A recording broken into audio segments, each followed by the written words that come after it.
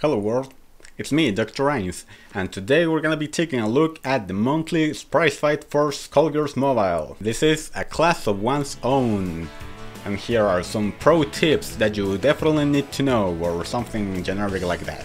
So without further ado, let's just get right into it. So as usual, let's begin talking about the fight modifiers. And we'll obviously start with the player side. We only have one modifier for the player, which is called Team Spirit. So whenever you face an opponent of the same character type, this means Annie versus Annie, Big Band versus Big Band, Beowulf versus Beowulf, etc. You will gain 2 random buffs for 10 seconds every 10 seconds. And this works pretty much just like Gene Freeze, which means that even if you end up defeating your opponent, you can still get one more wave of buffs after that. As with most rounds of buff gain, you cannot gain neither evasion nor precision. Knowing that, we can safely say that this modifier is pretty much useless. Maybe useless isn't the right word, but as we all know, there are a lot of buffs in the game.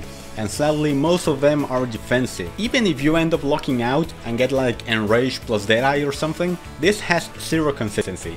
So rather than building a strategy around this modifier, just try to think about it like an extra or something. Don't rely on it, because you will be disappointed. We jump to the enemy side and now we got midterms. So once per match, the second to last surviving teammate, which for most if not all intents and purposes will be the second fighter that comes in after you defeat the point fighter, will tag in with 5 stacks of Enrage and 5 stacks of armor, which can be universally removed after suffering a third combo hit. That means 3, 6, 9, 12 and 15. Or 3, 3, 3, 3, 3. And when the enemy is benefiting from the Enrage and armor gained this way, they will also gain 5% blockbuster per second. Now, since neither of these buffs will be permanent, you can easily get rid of them by inflicting your opponent with Cripple for Enrage and Armor Break for, well, armor. Or you can simply use some buff removal and be done with it.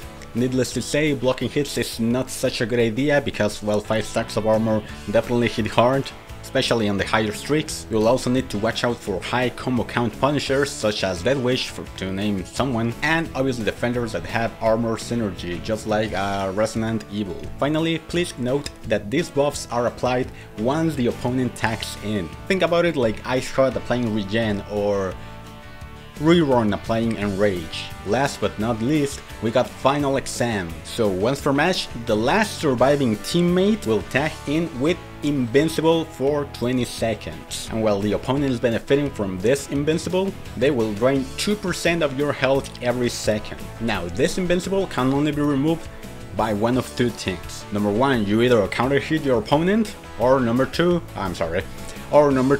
you simply use some buff removal like Chaos Vanish or Giant Step. Also, unlike most other drain effects, this effect can and will kill you if given the chance. To finish this segment, we also gotta take into account that, unlike the previous modifier, this one applies the buff while your fighter is tagging in, not when your fighter already has tagged in, but when your fighter is set to tag in next. I guess the easiest comparison that I can make is a Surgeon General granting her teammates with Regen and what's the other thing? Immunity. Those buffs get applied while they are in the bench, when they are tagging in per se. Let's just say like that for this example. This means that OP characters like Ogre Achiever or Standout cannot use their signature ability to get rid of that Invincible or this Invincible. So yeah, that is gonna be pretty much everything for today, and usually since the video is so short, this is the part where I will make like a mini skit or something, but we currently have more important matters to attend to, because we finally have in-game footage for guest stars. And yet sadly, everything points to them acting pretty much like Black Dahlia's Girls Night Out Super. So yeah, you probably click on a button or something and they come, the guest star comes in and does something for a limited period of time or something. So yeah, it's probably going to be pretty annoying to deal with them on defense.